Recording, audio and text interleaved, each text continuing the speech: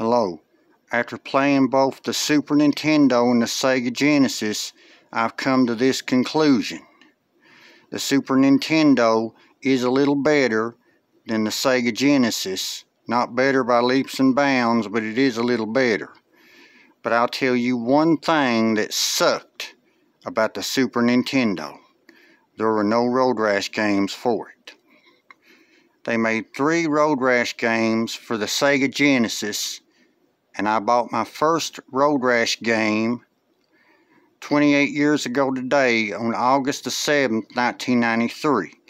The first one that I bought was Road Rash 2, and I loved it. Only thing was for a couple of months I had to play Road Rash 2 on a black and white TV because my color TV kicked the bucket in June of 1993.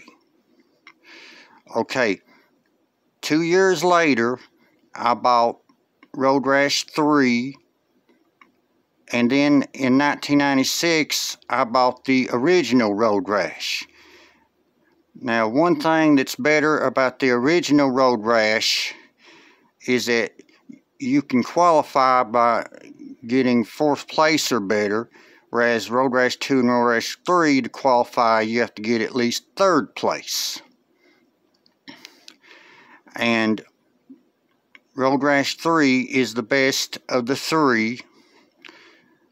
On Road Rash 1, you only have one weapon, a club. On Road Rash 2, you have 2 weapons, a club and a chain, and you can get several different weapons on Road Rash 3.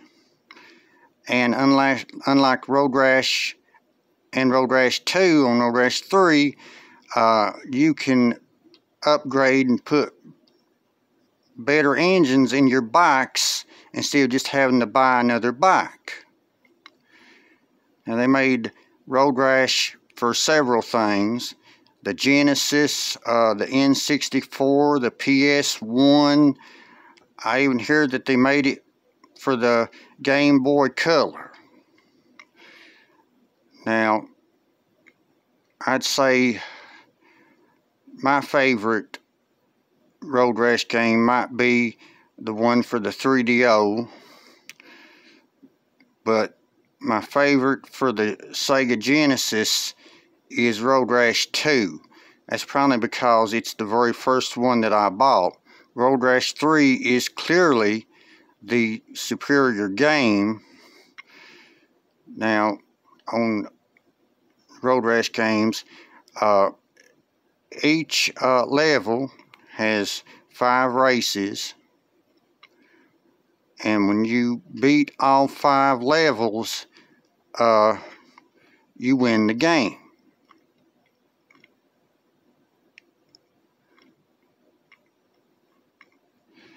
But believe me when I tell you, Road Rash games are very good. Unrealistic, but very good. Let me tell you, I was playing Road Rash for the N64, and I was driving down the highway going 150 miles per hour, and I hit a tractor and trailer head on. Well, it showed me get up off the ground and get back on my bike. Now, that's about as unrealistic as you can get.